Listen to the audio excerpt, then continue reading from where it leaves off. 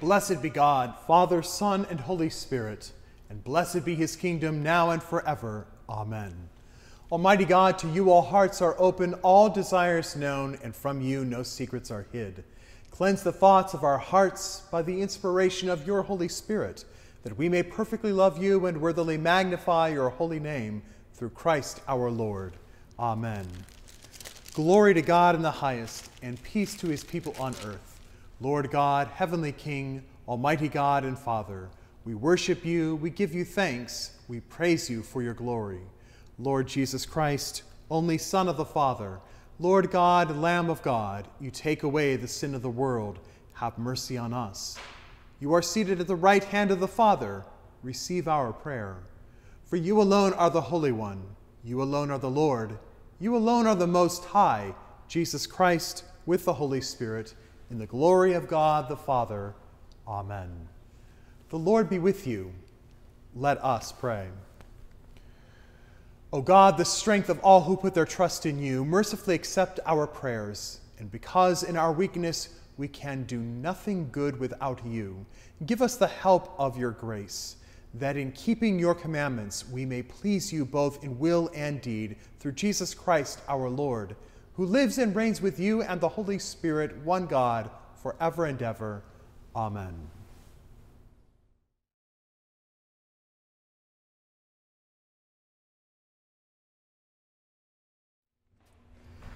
A reading from the book of Jeremiah. Thus says the Lord, Cursed are those who trust in mere mortals and make mere flesh their strength, whose hearts turn away from the Lord. They shall be like a shrub in the desert, and shall not see when relief comes.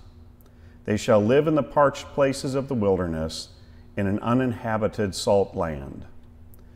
Blessed are those who trust in the Lord, whose trust is the Lord. They shall be like a tree planted by water, sending out its roots by the stream. It shall not fear when heat comes, and its leaves shall stay green. In the year of the drought it is not anxious, and it does not cease to bear fruit. The heart is devious above all else. It is perverse. Who can understand it? I, the Lord, test the mind and search the heart, to give all to all according to their ways, according to the fruit of their doings. The word of the Lord. Thanks be to God.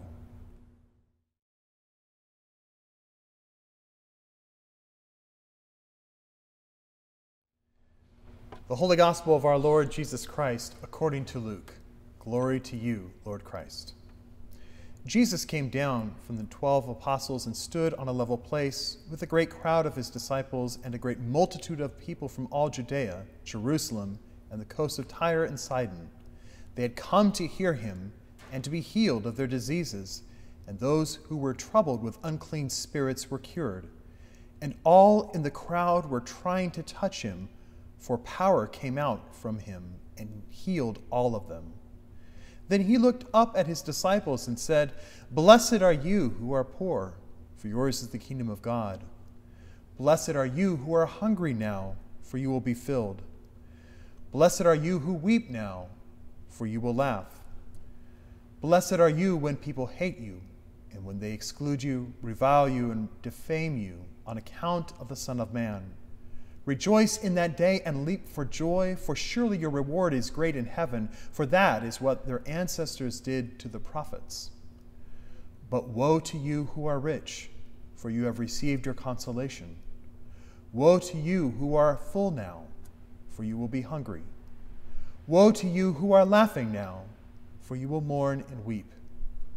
Woe to you when all speak well of you, for that is what their ancestors did to the false prophets. The gospel of the Lord. Praise to you, Lord Christ.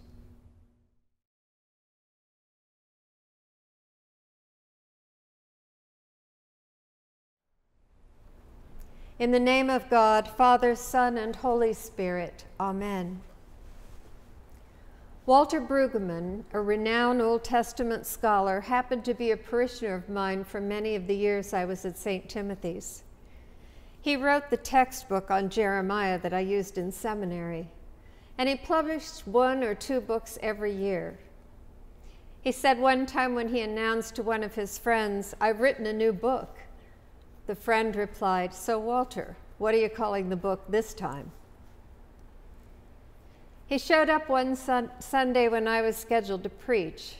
As it happened, I was preaching on the Old Testament that day. I welcomed him to St. Timothy's and told him I was nervous to preach on the Old Testament with him there. I was hoping he would say something reassuring, but he simply said, "I come to hear the gospel." Over the years he was there, he proved to be a very supportive friend. He had a great sense of humor. He loved the St. Louis Cardinals, and when the lesson, the psalm, or the gospel was uncomfortable, instead of the usual "thanks be to God," you could hear him say, "Well, thanks for that." After today's gospel reading, I can almost hear him saying, "Thanks for that." As Luke tells the story, Jesus has just spent the night alone on a mountainside praying, before choosing his 12 apostles.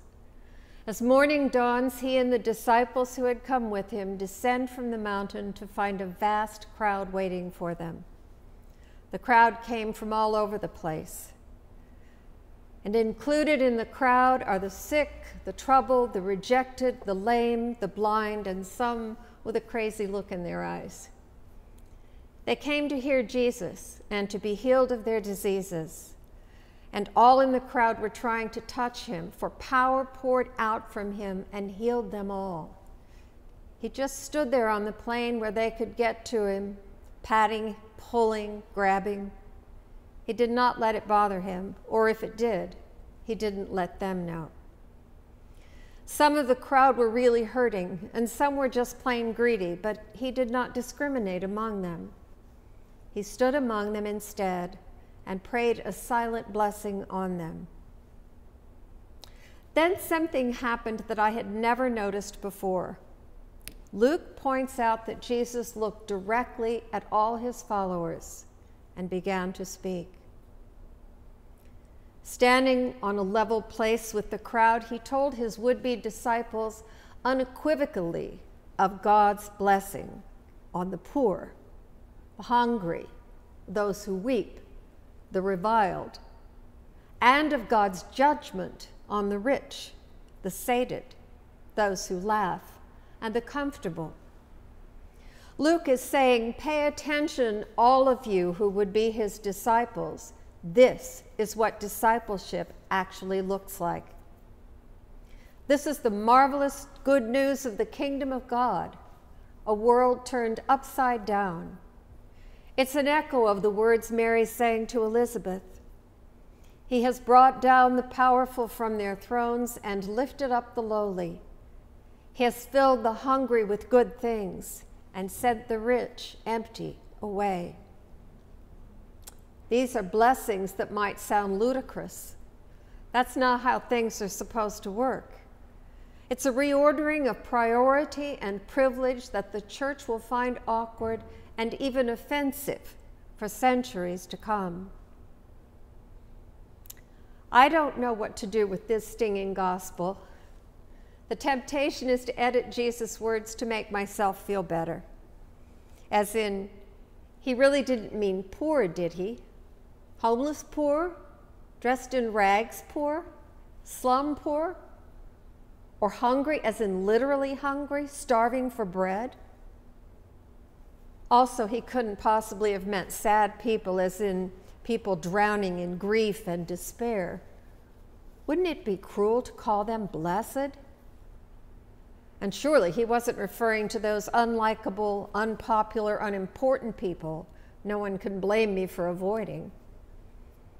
Obviously, Jesus was exaggerating or speaking figuratively, kidding. I mean, come on, there must be some way I can wiggle out of the woes column into the blessed column instead. Unlike Matthew, whose Beatitudes I much prefer, Matthew softens things a bit by writing poor in spirit instead of poor, and those who hunger and thirst for righteousness instead of hungry. Luke keeps Jesus' Sermon on the Plain raw, terse and sharp. There's no way around it as far as Luke's Jesus is concerned. God's favor does not rest on the well-fed, the well-off, and the well-liked. It rests on those who have absolutely nothing to fall back on but God.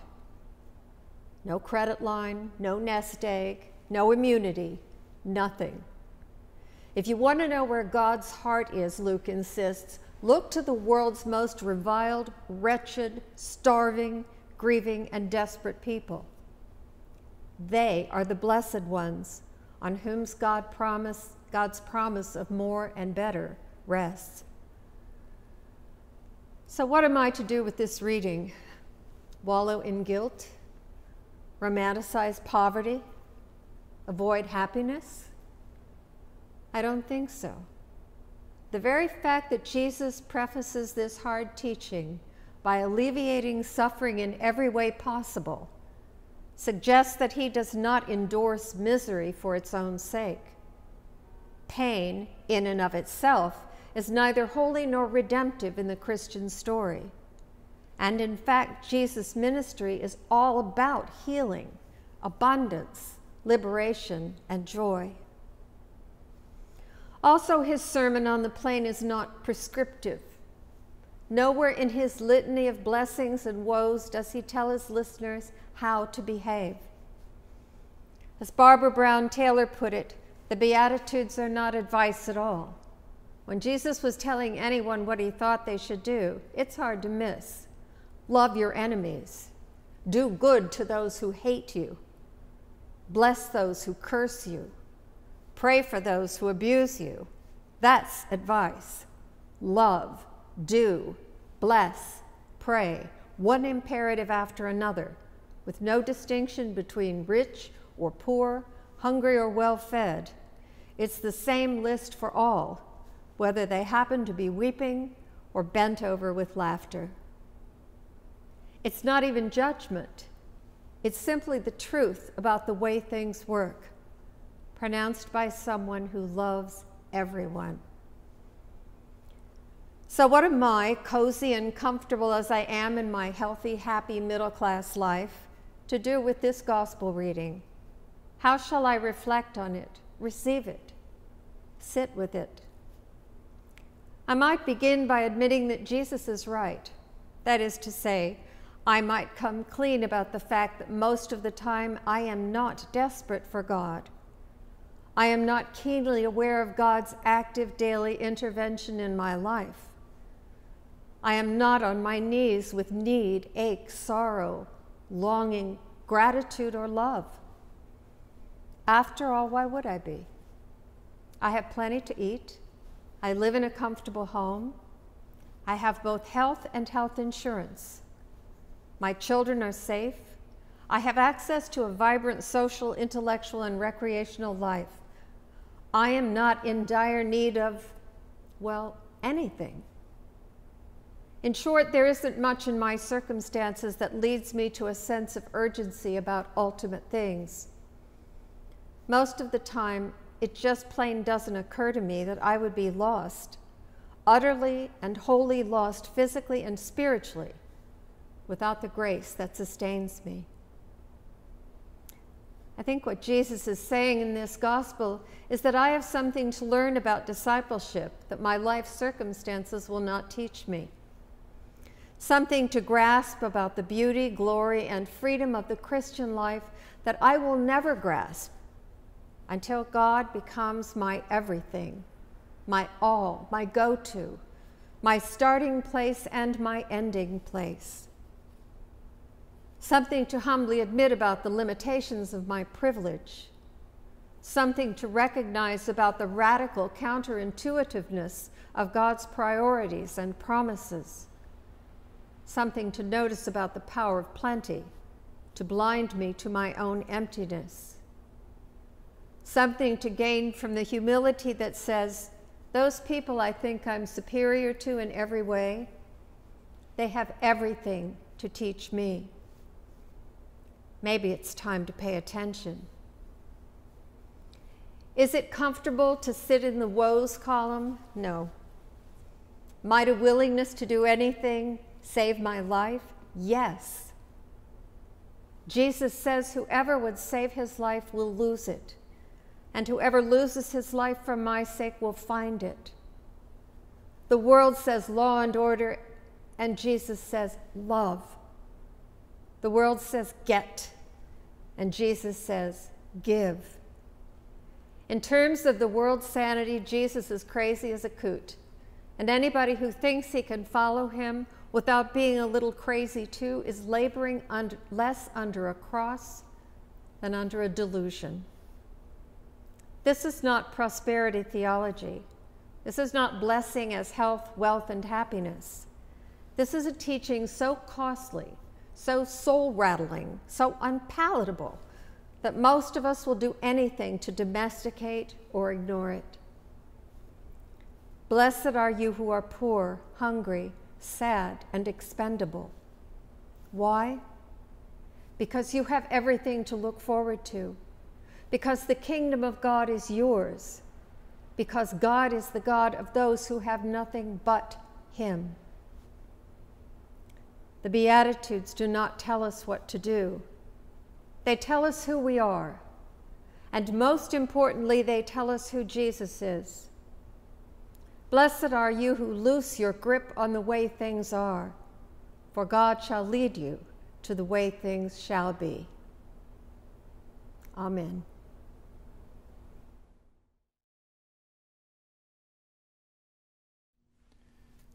Let us affirm our faith together in the words of the Nicene Creed. We believe in one God, the Father, the Almighty, maker of heaven and earth, of all that is seen and unseen. We believe in one Lord Jesus Christ, the only Son of God, eternally begotten of the Father, God from God, light from light, true God from true God, begotten, not made, of one being with the Father. Through him all things were made. For us and for our salvation, he came down from heaven. By the power of the Holy Spirit, he became incarnate from the Virgin Mary and was made man. For our sake, he was crucified under Pontius Pilate. He suffered death and was buried.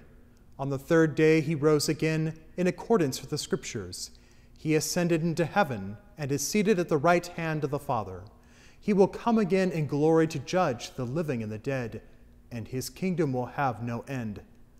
We believe in the Holy Spirit, the Lord, the giver of life, who proceeds from the Father and the Son. With the Father and the Son he is worshipped and glorified. He has spoken through the prophets. We believe in one holy Catholic and Apostolic Church. We acknowledge one baptism for the forgiveness of sins. We look for the resurrection of the dead and the life of the world to come. Amen.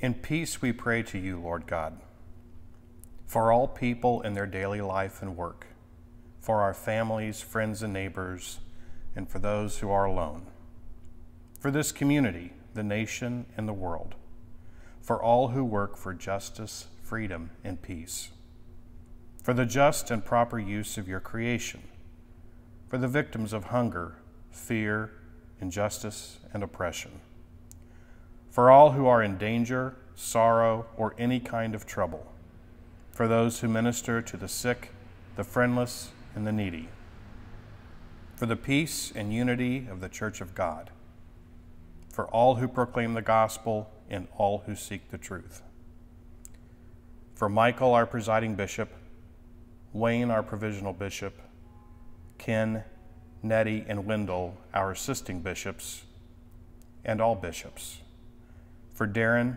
Heather, and Noel, our priests, Gary, our deacon, and the ministry of all the baptized, for all who serve God in his church.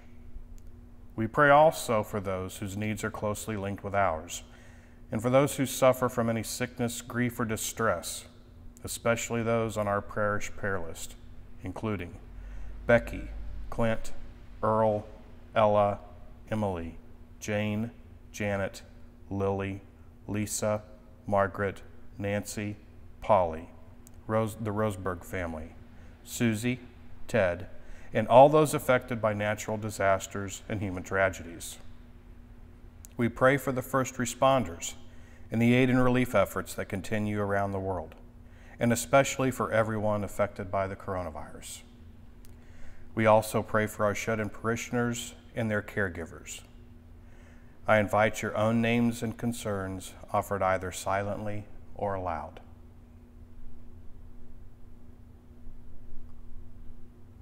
We pray especially for peace in our homes and around the world, remembering those who have lost their homes and families to violence here or abroad, as well as those who serve and protect our own freedom, especially Harrison, Matt, Becky, Jennifer, Steve, Philip, Perrin, and Tony.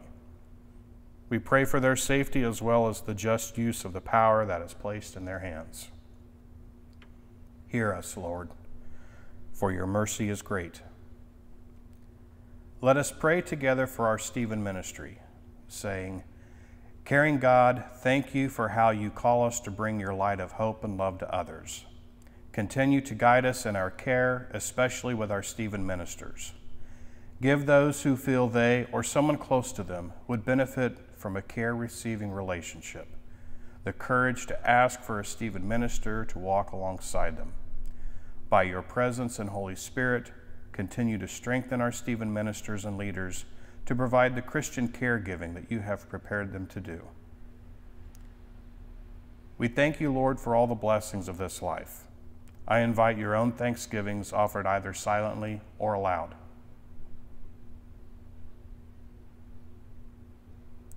We will exalt you, O God, our King, and praise your name forever and ever.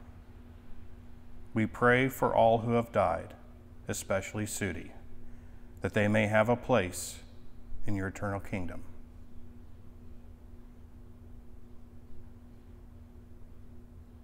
Lord, let your loving kindness be upon them who put their trust in you. We pray to you also for the forgiveness of our sins.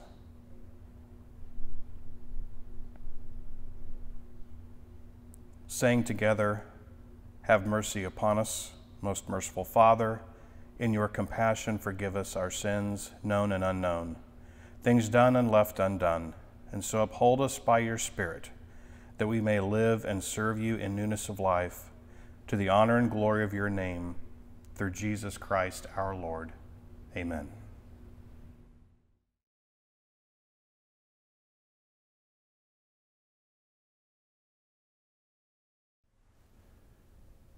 The Great Thanksgiving is with Eucharistic Prayer A, which begins on page 361 of the Book of Common Prayer, if you'd like to follow along. The Lord be with you. Lift up your hearts. We lift them up into the Lord. Let us give thanks to the Lord our God. It is right to give him thanks and praise. It is right and good and a joyful thing always and everywhere to give thanks to you, Father Almighty, creator of heaven and earth, for by water and the Holy Spirit you have made us a new people in Jesus Christ our Lord, to show forth your glory in all the world. Therefore we praise you, joining our voices with angels and archangels and with all the company of heaven, who forever sing this hymn to proclaim the glory of your name.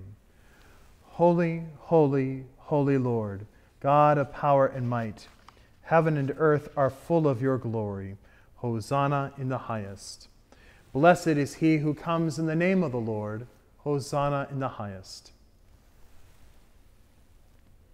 Holy and gracious Father, in your infinite love you made us for yourself. And when we had fallen into sin and become subject to evil and death, you in your mercy sent Jesus Christ, your only and eternal Son, to share our human nature, to live and die as one of us, to reconcile us to you, the God and Father of all. He stretched out his arms upon the cross and offered himself in obedience to your will, a perfect sacrifice for the whole world. On the night he was handed over to suffering and death, our Lord Jesus Christ took bread, and when he'd given thanks to you, he broke it and gave it to his disciples and said, "Take, eat. This is my body, which is given for you. Do this for the remembrance of me."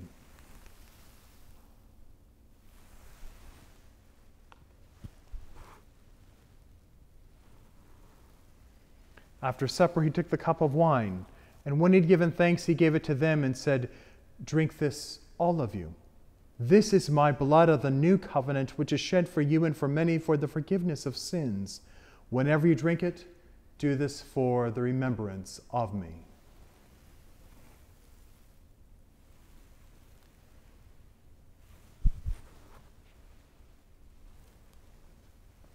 Therefore, we proclaim the mystery of faith. Christ has died, Christ is risen, Christ will come again. We celebrate the memorial of our redemption, O Father, in this sacrifice of praise and thanksgiving. Recalling his death, resurrection, and ascension, we offer you these gifts. Sanctify them by your Holy Spirit to be for your people the body and blood of your Son, the holy food and drink of new and unending life in him. Sanctify us also, that we may faithfully receive this holy sacrament and serve you in unity, constancy, and peace. And at the last day, bring us with all your saints into the joy of your eternal kingdom. All this we ask through your Son, Jesus Christ, by him and with him and in him, in the unity of the Holy Spirit. All honor and glory is yours, Almighty Father, now and forever. Amen.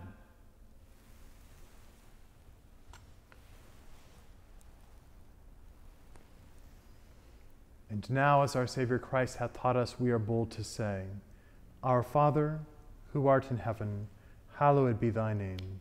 Thy kingdom come, thy will be done, on earth as it is in heaven. Give us this day our daily bread, and forgive us our trespasses, as we forgive those who trespass against us.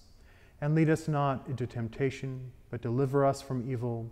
For thine is the kingdom, and the power, and the glory, forever and ever. Amen.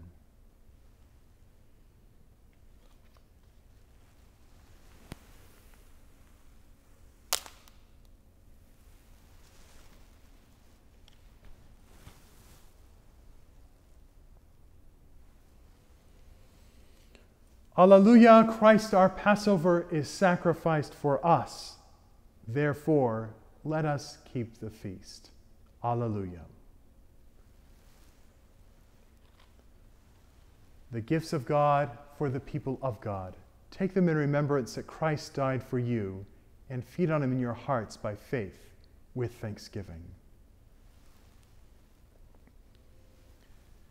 Using the prayer adapted by our National Cathedral, a spiritual communion is a personal devotional that anyone can pray at any time to express their desire to receive Holy Communion at that moment, but in which circumstances impede them from actually receiving Holy Communion physically. As we share in communion in one way or another, let us pray. Beloved Jesus, I believe that you are present in the blessed sacrament of the altar. I love you above all things, and that I desire to receive you into my soul.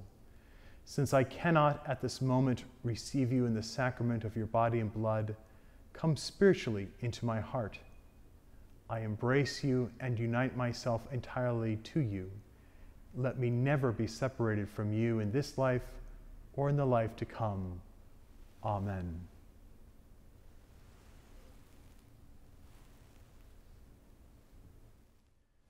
Let us pray.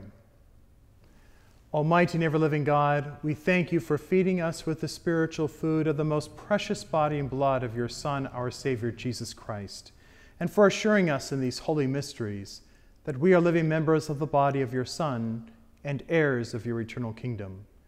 And now, Father, send us out to do the work you have given us to do, to love and serve you as faithful witnesses of Christ our Lord. To him, to you, and to the Holy Spirit, be honor and glory now and forever. Amen. The peace of God, which surpasses all human understanding, keep your hearts and minds in the knowledge and love of God and of his Son, Jesus Christ our Lord.